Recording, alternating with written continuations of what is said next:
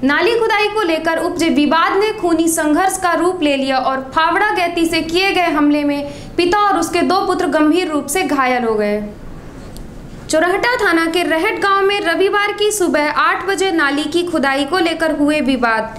कुशल प्रसाद चतुर्वेदी 55 वर्ष और उसका पुत्र विकास चतुर्वेदी 30 वर्ष तथा छोटा पुत्र ललन उर्फ राज ललन चतुर्वेदी 25 वर्ष घायल हो गया। घायलों का आरोप है कि रहट जल संस्था का अध्यक्ष देवेंद्र त्रिपाठी, यमुना त्रिपाठी व 2 अन्य ने फावड़ा गैती से हमला करके घायल कर दिया है। उन्होंने बताया कि आरोपी उनकी जमीन से नाली की खुदाई कर रहे थे। मना करने पर उन्होंने प्राणघातक हमला कर दिया। ग्राम रहट में किसानों का प्रकरण है। ये 3 किसान हैं जिनको मारा गया है और ग्राम रहट के जल संस्था अध्यक्ष देवेंद्र त्रिपाठी, उनके भाई जमुना प्रसाद त्रिपाठी और ठेकेदार जो कि अवैध रूप से नाली का निर्माण खेत से के बीच से कर रहे थे।